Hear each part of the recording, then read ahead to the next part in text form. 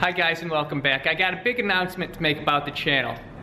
Don't worry, it's still gonna be here. Nothing's gonna change that much, but a little bit's gonna change. I was contacted by a gentleman named Rick Ward. He's another air gunner. You probably have heard of him. He also goes by the name Urban Airgunner. Rick Ward, the Urban Airgunner, and he does a lot of promotional work for Air Force air guns. I think that's what, yeah, Air Force. Yeah, Air Force air guns. Not to get into a super long story, but he had some opportunities where he needed to trademark the name Urban Airgunner, and he has done that. He went ahead and he trademarked the name Urban Airgunner.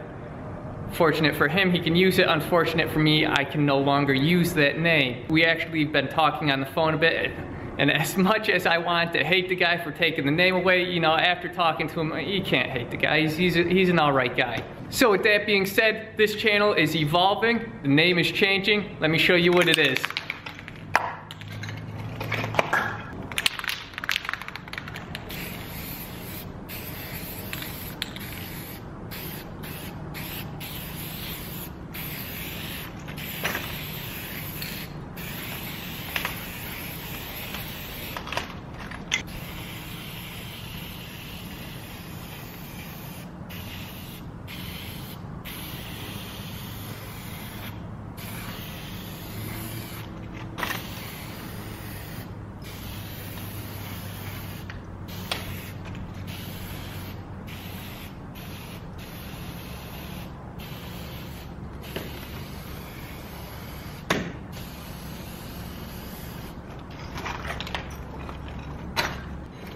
So welcome to Airgun Evolution, guys. Hope you enjoy it.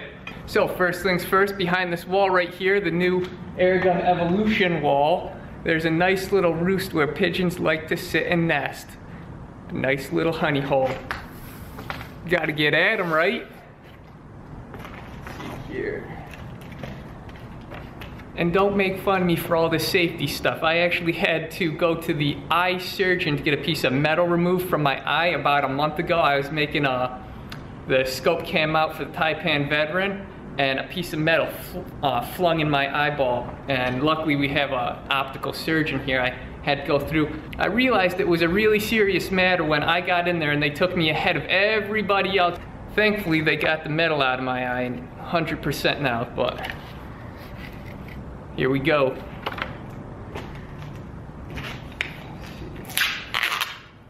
Always buy lifetime tools.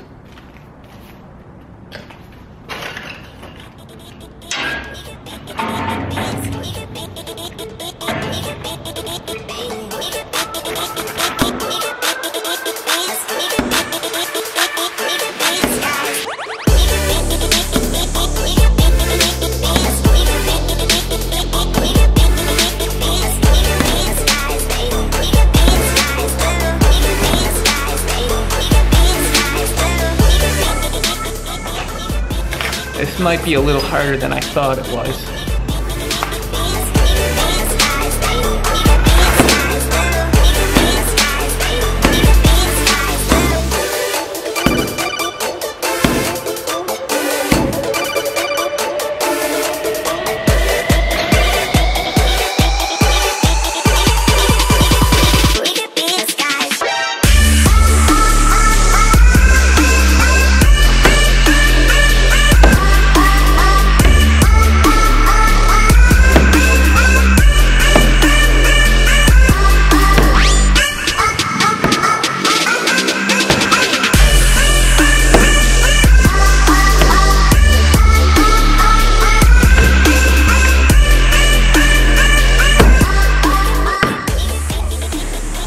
About 9 days later, but I got my hole in the wall.